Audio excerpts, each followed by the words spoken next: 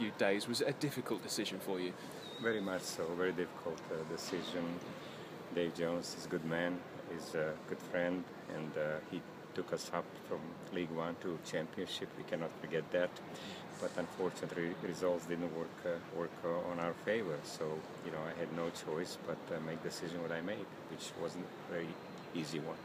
Some people were surprised you gave him as long as you did. Did you think long and hard about it before you made this?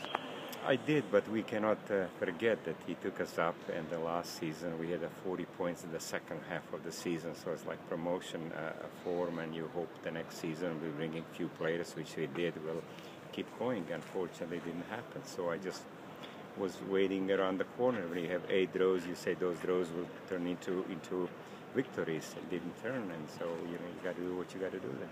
Why do you think it hasn't quite worked for him this season?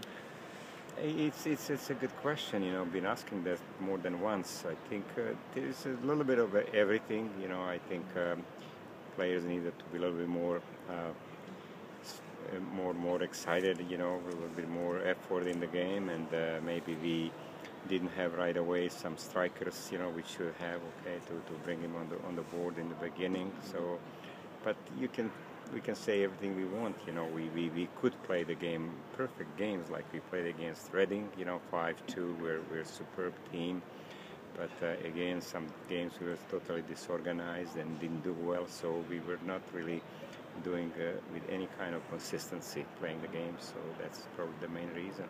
Did it come to a point where you felt that you had to make a change? Absolutely, come to the point. You know, I just look at myself. I said, look, you know, I got a duty here to my supporters, to this club. I got to do what is the best for the club, not what is best for emotions of Milan Mandaric or Dave Jones or anyone else for that reason. So I had to do it. You know, so I've done it.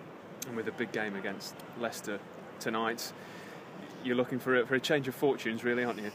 We're looking for good games. They're a good team, good club. Used to be my club for 4.5 years prior to coming here, and Nigel Pearson is a great manager. He's done unbelievable, great job there. But we're looking. I think players are ready, and Stuart Gray, who's a very experienced coach, he shows me that we will not be embarrassed tonight.